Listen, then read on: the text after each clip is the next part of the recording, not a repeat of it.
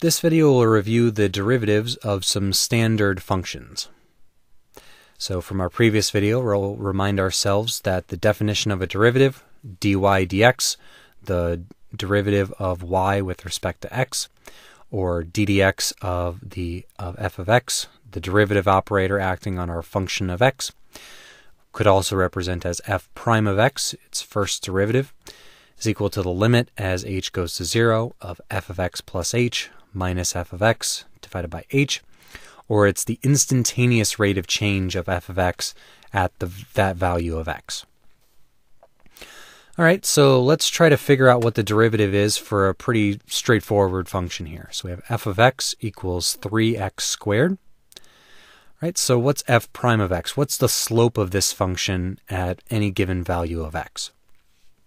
All right, so we'd say the limit as h goes to 0 of 3 times x plus h squared, because that's f of x plus h is 3 times x plus h squared, minus minus f of x, which is 3x squared, so we got that there, divided by h.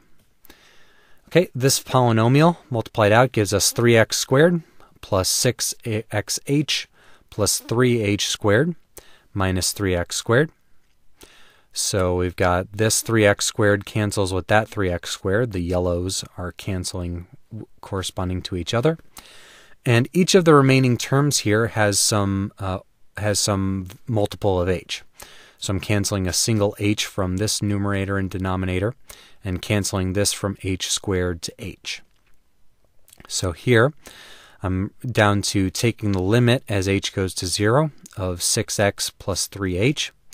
So that limit is just this term goes to 0 and this term stays the same. So that limit evaluates to 6 times x. So we would say the first derivative of 3x squared, or derivative with respect to x of 3x squared, is equal to 6 times x. So anywhere on the function 3x squared, its slope, if we want to know its instantaneous rate of change, or the slope of its tangent line, that's going to be equal to 6 times x. Okay, so that was fine. We can do that, and we can do that for a handful of functions, but we don't want to do this every time. This will get very time-consuming very quickly if we have anything but a very simple function to work with. So what we need are some rules to help us speed this process up and make it a lot quicker to deal with. So what we have over here on the right are the rules for some common types of functions and what their derivatives are going to be. Okay, first up, a constant function. So a constant function doesn't change as x varies. So the first derivative with respect to x of a constant is going to be equal to 0.